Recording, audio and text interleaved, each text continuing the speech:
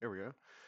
Hey everyone, welcome back. It's been a little while, a very long while actually, since I've last filmed one of these Blender tutorials. But by popular request in the URP server, Discord server, I've decided to bring it back and kind of just show my process and how I do my basic renders, which I'll put a few up on the screen here, so you can see what our end goal is. So anyway, I've done a lot of setup to get this ready. I've even downloaded some more add-ons and stuff. So now in the corner you can see exactly what I'm doing. It's pretty cool. It's in the pink.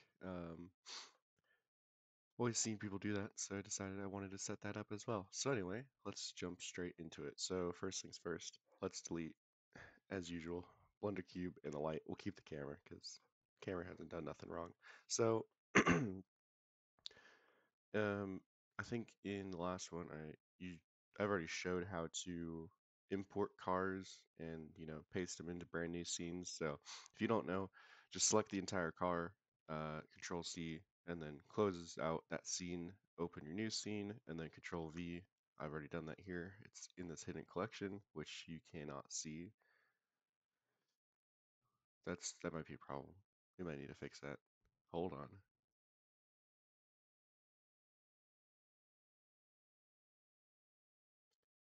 All right, well, with that out of the way, you can now see my rest of my screen. I don't really know exactly why that didn't work, but we're trying this again. So anyway, you put the car in. I have my 2022 um, next gen Chevy Camaro. This is directly out of my current scene. It's nothing really special. It's just a Camaro. I mean, it looks kind of cool. So get things started here. We're going to put in viewport shading, which now you'll be able to see a paint scheme on there, which is not the paint scheme we will be rendering. I forgot to change it before this because I'm an idiot, but that's okay. It'll take a minute to load all the materials. So here's the Kyle Larson car. We're not going to be using that one today. We're actually going to be using, don't worry about that. We're actually going to be using a different car that I made a couple months ago. It's a Traxxas Quentin Haley car. If you don't know who Quentin Haley is, you should. He's great. So now that we have that, let's get started on our very, very simple rendering process. So make sure we're not hovering over your car scene so everything doesn't go into your car scene. Make sure you're on scene collection. First things first, we'll do Shift A. We'll add a plane and we'll make this plane, we're feeling generous, let's make it huge. And then we'll add a new material as you should. And since we're using HDR lighting, for this, you're gonna have to make this plane a little bit darker than normal because it's gonna light up a lot. So I don't really like to make mine uh, in like middle white and black, so a little bit bright and kind of dark gray. Um, Go ahead and turn your specular down a little bit, turn your roughness up. Probably say that's good. I'm gonna leave your metallic out though.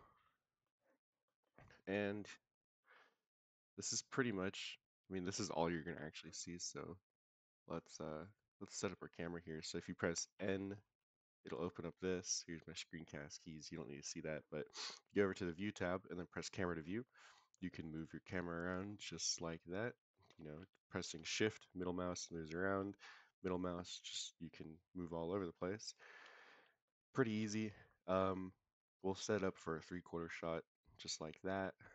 We'll leave the same aspect ratio, but if you want to change your aspect ratios and all that, you go to output properties and there you go, right there. We'll change our render engine and render properties to cycles. I'm going to change mine to GPU because it renders a little bit faster, but you can leave it CPU. It really doesn't matter. If you like long renders, have fun. Or if your CPU is good enough for that, have fun. Um, we'll go down to not film, but we'll go down to color management all the way down here. We'll go to the look. We'll press high contrast, and what that'll do, here, I'll switch it back to none. You see, kind of looks a little flat. High contrast makes it look way better. Colors pop a little more. And then our denoiser, I like to have mine OptiX. I mean, it doesn't really matter. Sometimes it works, sometimes it doesn't. So you just have to switch between the two until it works. Um, so that's basic setup for your Blender scene. And now here comes the magic of everything. Uh, so if you go to Shift A, add another mesh, and then you go to UV sphere, you'll see this thing pop up. It's a sphere. It's nothing special. Uh, Literally nothing special about it. Anyway, go to orthographic view using this little tool over here, and you press on the Y axis, and you press S to scale, make this thing pretty big, I would say. And then once you got it pretty big, you can't see the car at all. The car is gone. You go to press Tab to go to edit mode, and then you go over to where all these four circles are, which are your preview, material preview stuff. Next to it is toggle X-ray, which you could also press Alt Z for. Um, then when you go to select it, make sure you're on your face select, so it'll look something like this. And then you select the entire bottom half, press delete, faces, and hey, there's the car again. It's appeared. You can shade smooth, which I probably will go ahead and do that. Looks a little bit nicer. Raise this guy up a good bit. So this is going to be our lighting right here. This is our entire light. You'll see here in a second.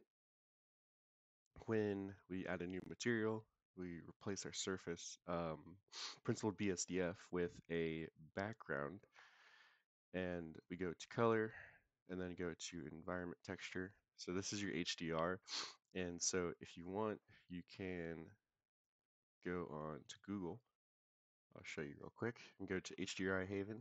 So this, well, it's called Polyhaven now, but you search up HDRI Haven, it'll still pop up. And you got a ton of HDRIs here. So I'll show you the one that I actually use for all my stuff. So go try to find it here through my million folders. Uh, and it's not even there. Looks like we're downloading it. All right. So Belfast Sunset, that's the one I usually use. It works pretty good. See, it doesn't take very long to download. Put that bad boy in there. Take a minute to load, and watch this magic.